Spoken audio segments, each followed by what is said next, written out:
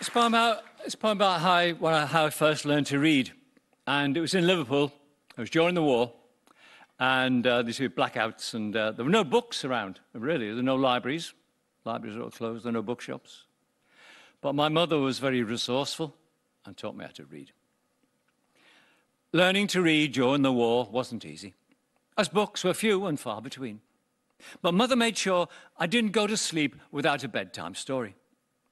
Because of the blackout, the warm, comforting glow of a bedside lamp was not permitted.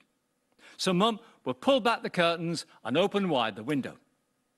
And by the light of a blazing factory or a crashed Messerschmitt, cuddled up together, she would read sauce bottles, jam jars, cans of sardines, and my all-time favourite, a tin of Ovaltine. So many years ago, but still I remember her gentle guidance as I read aloud my first sentence. Sprinkle 2 heaped teaspoons full of... I did learn to read. Thank you.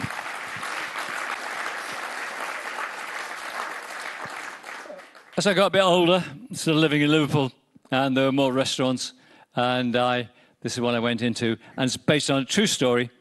When I came across an infamous Liverpool villain. He was known as the Toxteth Terror, actually, and this is a meeting with him. The poem's called Greek Tragedy. Approaching midnight and the Metse unfinished, we linger over Greek coffee and consider calling for the bill. When suddenly the door bangs open and out to the neon starry sky falls a dazed giant. He stumbles in and pinballs his way between the tables, nicking ringlets of deep-fried calamari en route. Nikos appears from the kitchen, nervous but soothing. Double moussaka, grunts the giant, and 2 bottles of that Retsina muck. He gazes around the tavern, now freeze-framed.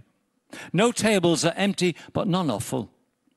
You could have broken bits off the silence and dipped them into a tarama salata.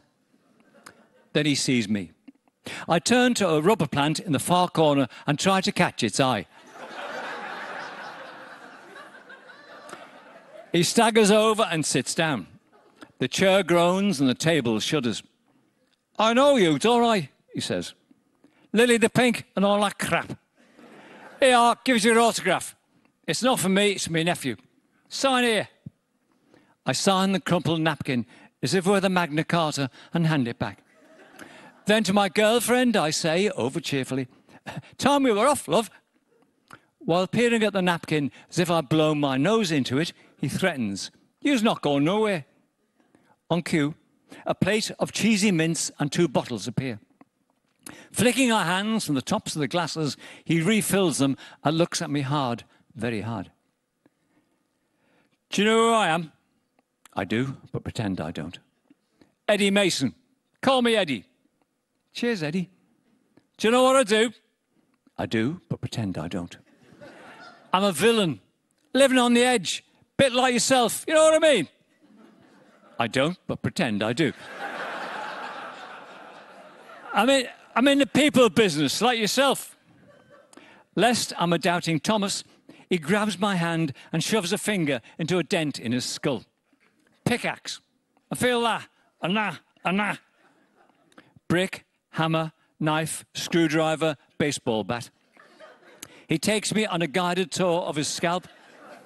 A map of clubs and pubs, doorways and dives, of scores settled and wounds not yet healed.